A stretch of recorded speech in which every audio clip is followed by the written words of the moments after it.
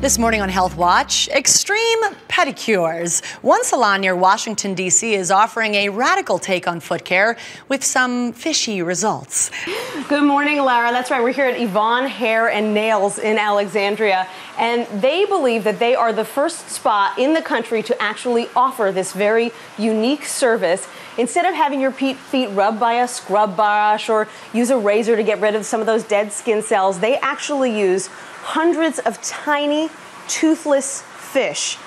They're sometimes called doctor fish, gararufa. They're from Asia. This is a practice that became popular first in Turkey, then moved on to Asia, and now they're bringing it to the United States. Costs about $45 for 15 minutes of sticking your feet in the tank, which, well, we've got some customers here today who bravely agreed to give it a try for us. We've got Alex, Erica, and Sammy. Alex, I know you were a little creeped out when you first put your feet in the tank.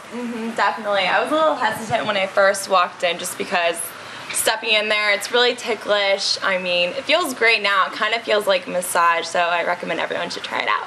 Okay, well, I'm way overdue for a pedi, so I have to give it a try. When we come back, I'll stick my feet in the tank, tell you a little bit more about what it feels like and where you can try it. All right, Nancy Cortez, let's see this this experiment at work. You gonna put your feet in?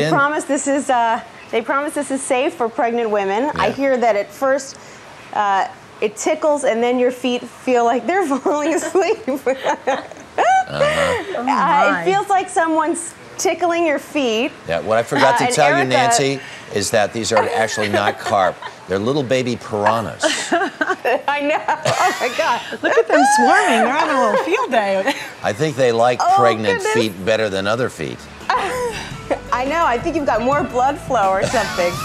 Erica says that after you do it for about 15 minutes, it starts to feel really relaxing, right? Yeah.